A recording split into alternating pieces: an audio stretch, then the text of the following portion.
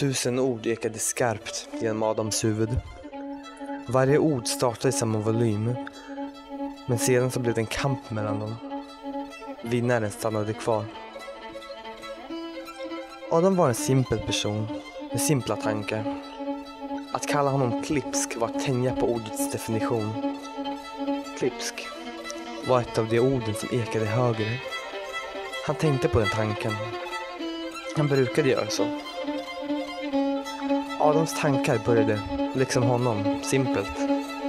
Oftast med bara 2 ord som sakta bildar en mening.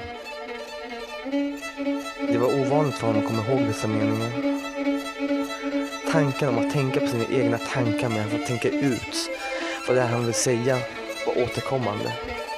Den tanken präglades av en hel tankekedja, och detta var förmodligen en av de många anledningar varför Adam hade svårt att komma ihåg någonting.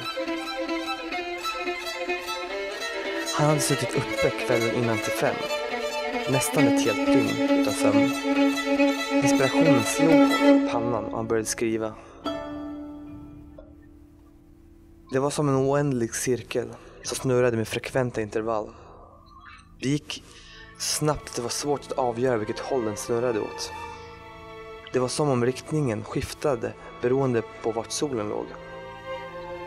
Ljuset bröt sig mot hasselnötsträdet och la sig som ett oskyldigt täcke på en brant kvällshorisont.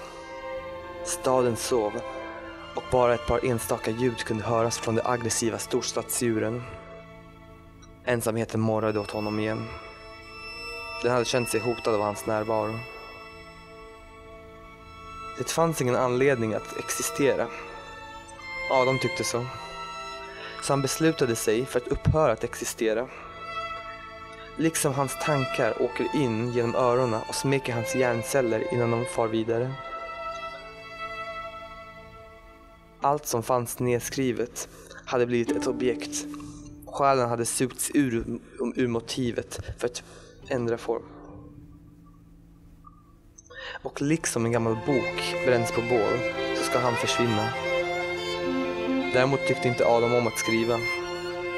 Han ansåg att det var effektivare att beskriva sig själv med tankar istället. Eftersom han glömde bort dem så fort skulle hans död ske snabbare, kortare, finare. Det var dags för honom att röra sig vidare. Farväl.